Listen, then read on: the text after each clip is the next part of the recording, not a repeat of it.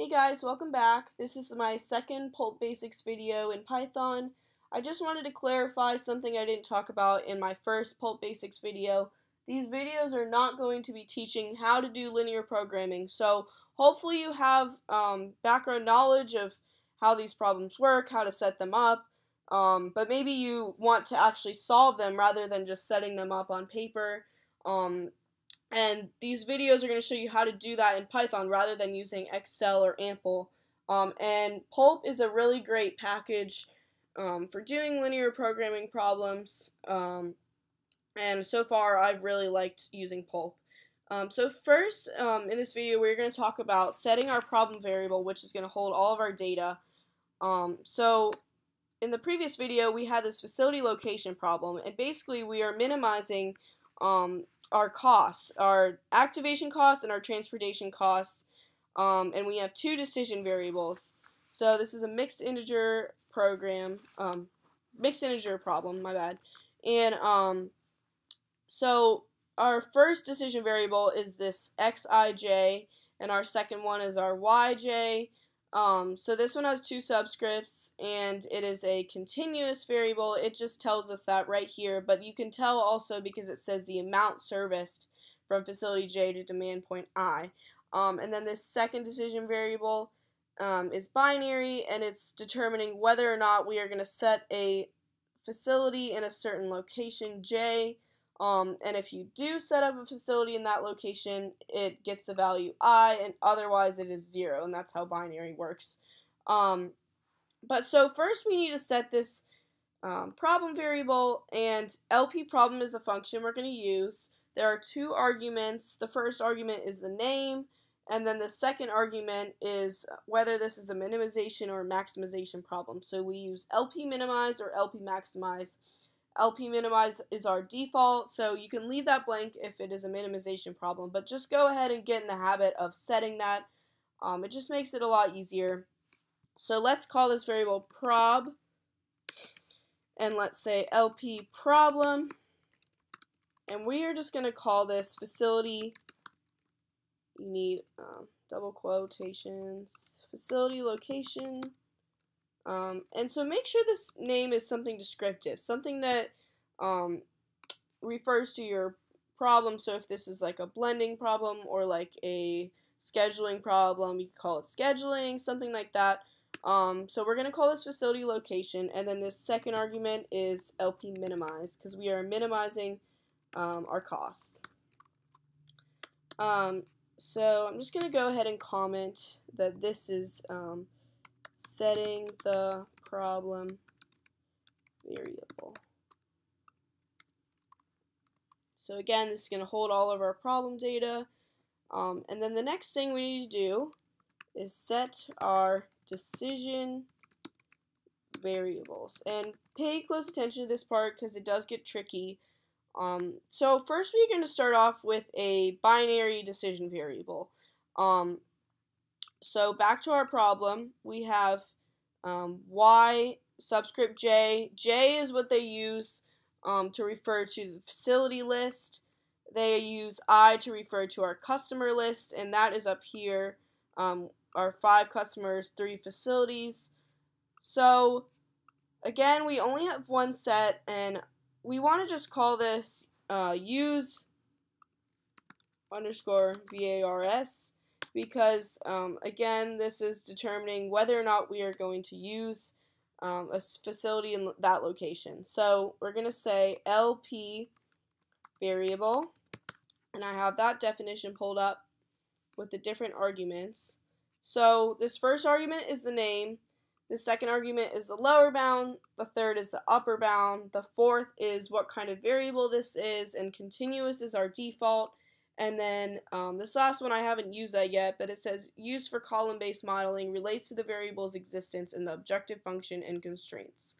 So we also need to say .dicts because we are referring to these lists up here. And let's call this service, and you do need double quotes again. Service. Oh, not service, my bad. Let's call this use location. That just helps us see that this is the decision variable determining whether or not we are going to use that location. So questions we want to think about when we are setting this second argument. We are going to think about which sets we're referring to and how many sets we are referring to. In this case, we are deciding which facility to use. So we are referring to our facility set. And also you can tell, because there's only one subscript, that there's only going to be, we're only going to need to use one of these sets. So this second argument, you need to type the name of the set that you already created up here. Make sure it is exactly the same. This third argument, some questions you might want to think about is our decision variable continuous? Is it binary? Is it integer? And this is a binary variable, and it tells you that. And so for setting our binary lower bound, we're going to say 0, and setting our upper bound, we're going to say 1. And then finally, the argument that we need to use to specify that this is binary, we need to say LP binary, and just make sure you have that capitalization correct. This next decision variable is a little more tricky, and I'm just going to comment right here. You can just do this. You can say comma, quotes, and then say this is our binary decision variable, or you could say something else that just is helpful sometimes. So again, we're going to use LP variable .dicts, and let's call this service, because it's the amount being serviced from a specific facility to a specific customer. So again, our questions we want to think about: which sets are we using and how many are we using? In this case, it tells us we have 2 subscripts. I is for our customers, J is for our facilities.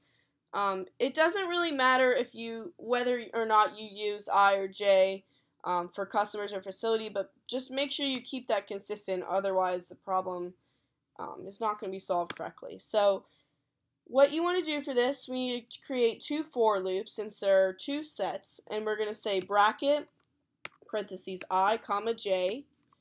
First, we're going to do a for loop for our I. So for I in, we already said we're going to use it, I for customers, comma, new line, and make sure these for loops line up. For J in facility. Again, make sure these are exactly the same name as our lists. You don't need another comma there. Bracket, comma, new line, and make sure this lines up.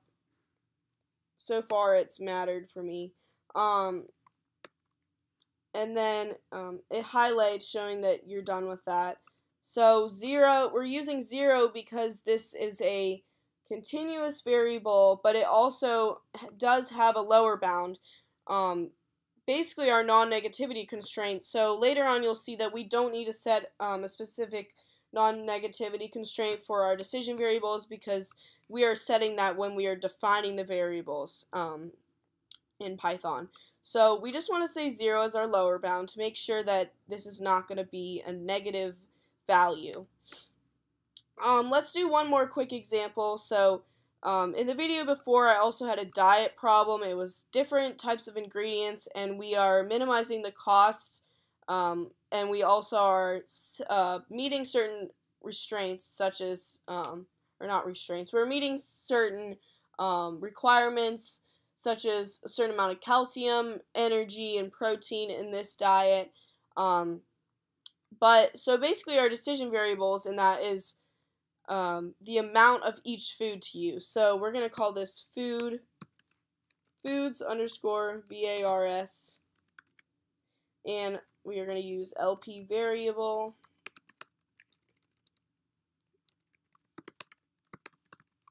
We're going to call this food, and then we need to refer to the specific list, and that is our foods list.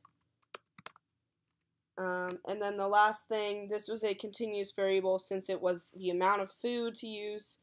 So we're just going to set our lower bound as 0, so this is a non-negative decision variable. So hopefully this video helped you guys understand how to set the problem variable and how to set our decision variables. Again, it is going to vary from problem to problem what kind of decision variables you use, but hopefully this gave enough information on the different types of variables and what to do when there are multiple subscripts. So the next video is going to be about setting our objective function and setting our constraints. That may have to be in 2 different parts, but go check that out to keep learning more about PuLP and how to do linear programming in Python.